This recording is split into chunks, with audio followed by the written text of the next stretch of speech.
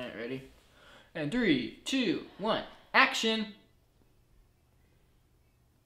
Hey guys, welcome back to One Life Today. I hope you guys had a great week with your friends and family. Today, we are going to be talking about the story of Jesus. Isn't that right, Coda? Yeah. So guys, I have really important news for you. How many days or weeks until Christmas? 2 weeks! 2 weeks, guys, until Christmas. That was a pretty silly announcement, but I have an important question. Have any of you guys experienced really good news? Maybe it's your parents telling you that you have a baby brother or a baby sister. Or maybe it's that you won a soccer match, or that you got a really good grade on a test. Today we're going to be diving into a story where we discuss some really, really good news that is brought to all of us, and that is the birth of Jesus and his story.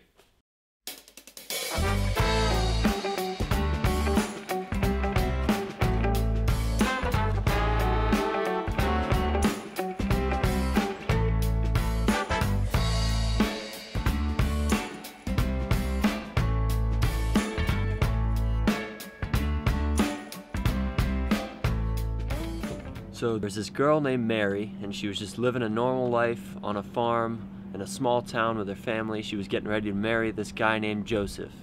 And Mary had a lot of things she liked to do. She liked to play games. She had to do chores around the house. And she was just living a normal life until one day, all of a sudden, out of the blue, she was visited by an angel named Gabriel. And Gabriel spoke to her and said, "Greetings, you are highly favored, and the Lord is with you." That's kind of a weird way to greet someone, isn't it? Normally we just say like, "Hi, how are you?" Or like, "Hey, how you doing? How's your day going?" But the angel greeted Mary pretty strange, and I bet if you guys greeted your parents that way when they got home, they'd probably think it was pretty weird, right? And this must have been how Mary felt. She was kind of troubled by the way Gabriel had greeted her, and she thought maybe the only reason he was being extra super nice to her was because he had a really big favor to ask, right? It's kind of like when someone's really nice to you at school and you're afraid, really they just want to ask for help with homework or something. So Gabriel knew that Mary was feeling this way, so he said to her, "Don't worry, you haven't done anything wrong. I'm bringing you really good news, in fact. I was told to tell you that you are going to have a baby, and he won't be any normal baby, but he will be the promised Savior, the Son of God." So talk about big news, right? Mary had just been told that not only was she going to have a baby, but she was going to have the Son of God, the Savior of all the world. And that seems pretty impossible. But Gabriel would tell her that God can do the impossible. So Mary knew something really important that the angel told her. She knew that God could do the impossible, and he could do it through ordinary people like Mary and like you and like me. Mary wasn't extraordinary in any obvious way.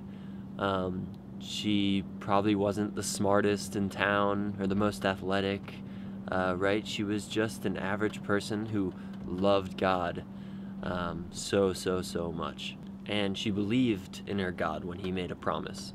So having faith in God like Mary means believing that God can do the impossible, right?